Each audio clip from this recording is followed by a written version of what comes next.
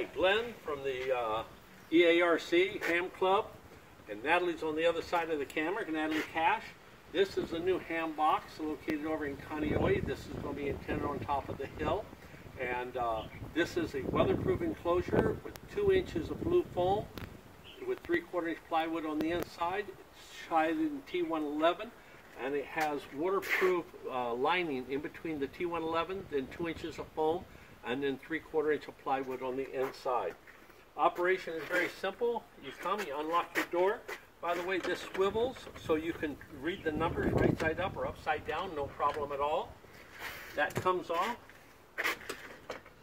Come here, you flip this up. Before you open it, this little latch here, all this is keep it from rattling in the night. No security or anything, just rattling in the night. So we have that.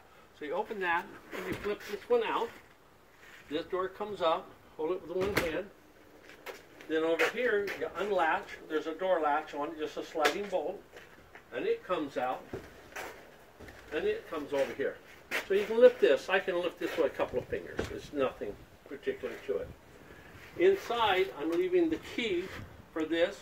You put the key in here, put the combination in, put the key, turn it 90 degrees, reset the combination if you so desire, take the key out, and then you're set. So you guys can change the combination anytime you see fit. Instructions are written right here on the back to do that with the little key. Okay? It's a master lock. Features this are the doors swing open and hold up the rainproof lid. This is rainproof here, so you don't get anything in. You have 4 feet here of dry space. You're out of the sun, you're out of the rain. Over here, you have a sliding bolt on the inside. This 2x12 drops down, giving you access to your batteries. If we go that way, this totally lifts out like this, and you have access to your batteries down below. So this drops in, slides right over, and when this falls up, it latches such that cannot be opened up from the bottom. Okay? So flip that back up, latch it back up. Same thing on the other side. We put in commercial metal racks on here. There's 3 of them. The third one came in today. We'll drop it off on our next trip over here. They're 16 inches wide and they're 4 feet long. You have 3/4 inch plywood on the back, so you could bolt anything you wanted to the walls or to the sides, 3/4 inch. 1/2 inch on the doors, okay? But you could cable around if you wanted to do that. You have screen up here at the top, 1/2 inch metal wire mesh, and then with window screen on the inside, okay?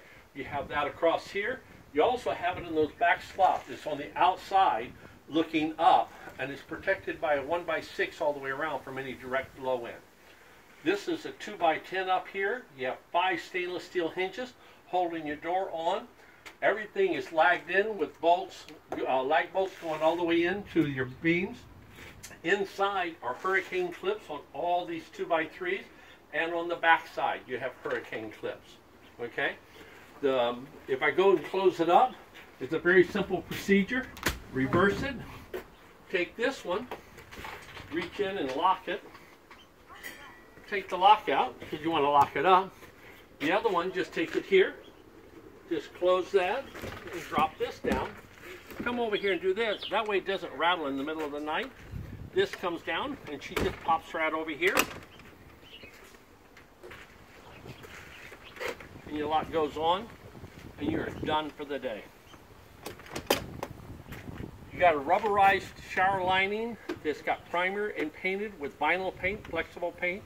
You got weather stripping here like you use on a carpet. It's all aluminum with stainless steel screws on it. You're capped at the ends to protect the rain blow in, but allow the hot air to vent out. So the cool air can come in the bottom and comes out the top. The screen's there, and the screen's around the back on the eave. You have 4-inch galvanized flashing all the way around. You have 4 stainless steel hinges on each of the doors, so it supports the weight very easy.